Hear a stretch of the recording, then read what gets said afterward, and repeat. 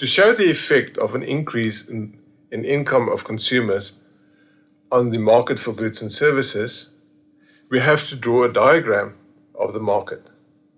That would be our first step. And remember, to draw a diagram consists of 3 steps. Firstly, yes, we have to name the axis, price and quantity. A market consists of demand and supply. And third step, equilibrium price and equilibrium quantity. Now, in this market, something happens. There's an increase in income. An increase in income leads to an increased demand for goods and services.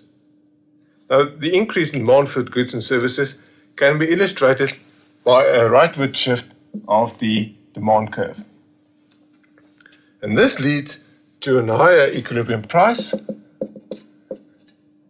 and equilibrium quantity. Now, to show the effect then of an increase in income also necessitates 3 steps. First, we start with a diagram of the market. In other words, the initial position. Then something happens, increase in demand, the second step. And thirdly, the eventual position, the new equilibrium position, P1 and Q1.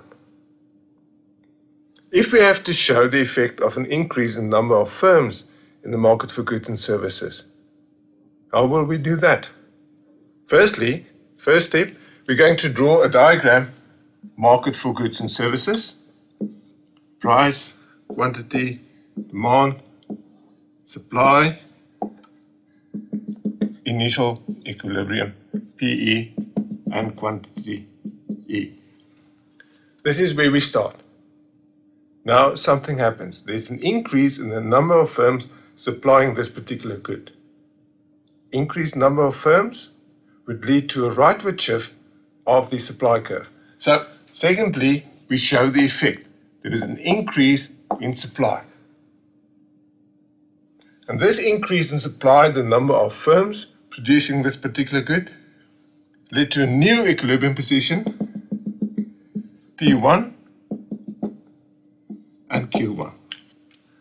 So to summarize, if we have to answer a question, you have to show the effect or illustrate the effect or what is the impact of. You start off with the initial diagram of the market. In our instance, PE and QE. That would be your first step.